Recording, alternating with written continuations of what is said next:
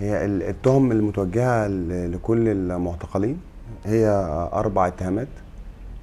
أولها تجدير الأمن والسلم العام والتجمهر أمام منطقة عسكرية سبق الحاكم العسكري منع التظاهر فيها، والتجمهر والتظاهر في الشارع العام وقطع الطريق العام، والاعتداء على ضباط الجيش المحيطين بمبنى وزارة الدفاع وإصابة بعض منهم. هي تهم متوجهة ل 340 متهم، هم 322 راجل والباقي إناث سيدات. القضية دلوقتي أمام القضاء العسكري حول متهمين بنصوص المادة 6 والمادة 48 من القضاء العسكري، وهم المادتين دول احنا بنتخانق عليهم بقالنا سنة، عشان المادتين دول هم اللي من اختصاصهم تحويل المدنيين للقضاء العسكري، وهم اللي يقدروا يحددوا الاماكن العسكريه من خلال المادتين دول. يعني زي القضيه دي المتهمين كانوا في نطاق جامع النور وجامعه عين شمس، فجاه بقت جامع النور وجامعه عين شمس هي منطقه عسكريه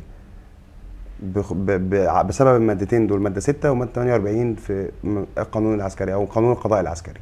احنا ما اطلعناش على فيديوهات، كل الادله هي تسجيلات من المتهمين ساعة القبض عليهم، تاخد موبايلاتهم والميموري كارت او الكاميرات اللي معاهم، وبقت هي دي الادله.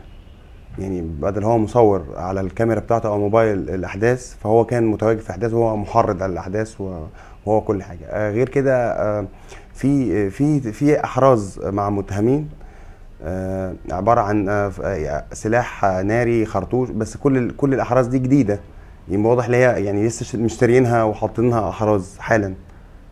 فانا شايف ان مفيش ادله، وانا شايف ان مفيش قضيه ولا في دي ولا في قضايا قبليها نظرت قدام المحاكم العسكريه في خلال السنه و4 اشهر دول. انا هتكلم اللي حصل للبنات شيء مهين جدا. كلهم تم التحرش بيهم بشكل مقصود، كلهم اتهانت كرامتهم وانسانيتهم بشكل مقصود، وهي برضو رساله سياسيه ليهم، لان هم ما تبقوش صور تاني بقى. يعني ده اللي بالنسبه للبنات. اهانات جنسيه وتحرشات جنسيه واضحه بيهم وصريحه. بالنسبه للمعتقلين الرجاله، فهم يعني تعرضوا لتعذيب ابشع وضرب واهانات في كل المناطق اللي راحوها. يعني هم بتقبض عليهم وهم في الخليفه المأمون قبل ما يترحلوا، وهم في النيابه العسكريه، وهم في سجن، في كل الاماكن اللي تنقلوا فيها في ايام التحقيقات اللي فاتت. كل الاماكن دي تعرضوا فيها للتعذيب بشكل واضح. الاحداث في اكتر من 10 اطفال تحت 18 سنه تم القبض عليهم، وبرضو القبض في القضيه دي كان قبض عشوائي جدا. بعد ما قدروش يلموا النشطة اللي هم عاوزينهم والمسيرات اتفرقت، بقى يقبضوا على الناس من محيط المناطق، صلاح سالم او ميدان العباسية او عبده باشا او الويلي من جوه. فكان القبض على اطفال اكتر من 10 اطفال برضو بدون ذنب وبدون تهم وبدون ادله، وهم دلوقتي يعني في محبوسين في دار رعايه الاحداث. البنات اللي اخلي سبيلهم، القرار الاول طلع من اللواء عادل المرسي رئيس هيئه القضاء العسكري بقرار عفو عن البنات، والقرار تم تغييره بعد نص ساعه من صدوره، اللي هو قرار اخلاء سبيل على ذمه القضيه.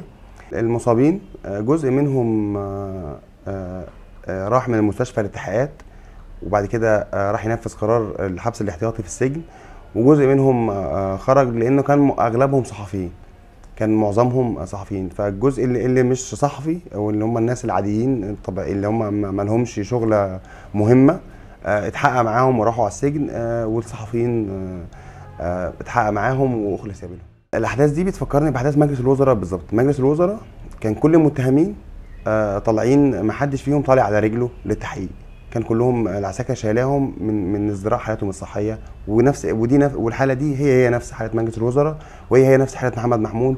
كلهم متعرضين للتعذيب بشكل قوي وبشكل واضح قدام بالعين المجرده، يعني مش محتاج طبيب حتى عشان يقدر يحدد هم مصابين ولا لا.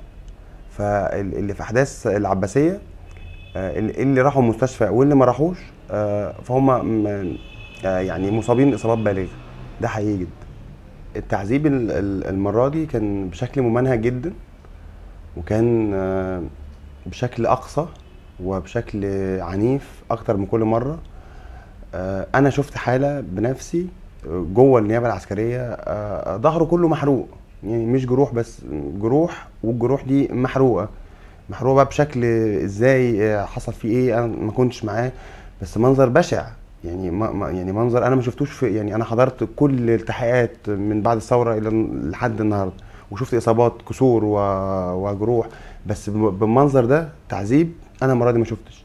المره دي التعذيب كان بشكل منظم جدا، وكانوا عارفين العسكر وبلطجيتهم، كانوا عارفين بالظبط عاوزين ايه. العسكر كان مصور نشطة ومدي الصور للبلطجية عشان يقدروا يصفوهم. اهالي العباسية في المشرحة قالوا لي احنا عارفين ان المجلس العسكري هو اللي نزل البلطجية، احنا عارفين ان في بلطجية من منشية الصدر ومن الويلي وعصابات معروفة بالاسم نازلة وهي اللي بتصفي البلطجية وهي اللي قتلت ولادنا. المرة دي الوضع مختلف. المرة دي المجلس العسكري بيقول للثوار ببساطة احنا قاعدين واحنا مش هنخلص، انتوا هتخلصوا، واحنا هنبدأ نخلص فيكم بطريقة واضحة وصريحة ومباشرة. المرة دي رسالة قوية وعنيفة، راح ضحيتها المفروض 400 فرد، بس انا بقول لكم بقى واجزم بده واتحمل المسؤولية ان اللي مقبوض عليهم تعدوا الرقم ده بكتير جدا. انا كنت موجود في النيابة العسكرية وقت ما العربيات الترحيلات جايبه الناس. الاعداد اللي جوه العربيات لا يمكن تكون هم ال 320 و 340 بني ادم دول، واللي بيأكد كلامي ان عدد المفقودين ضعف عدد اللي مقبوض عليهم. يعني الناس الاهالي بتدور على المفقودين، فهم ضعف عدد المقبوض عليهم. انا شايف ان الدعم الشعبي هو اللي بيخرج الناس دي من المعتقلات، مش تقليل من دورنا كمحامين، بس فعلا هي مسرحيه مش محاكمات على الاطلاق. هي مسرحيه هزليه ايا كانت قضاء عسكري او قضاء طبيعي.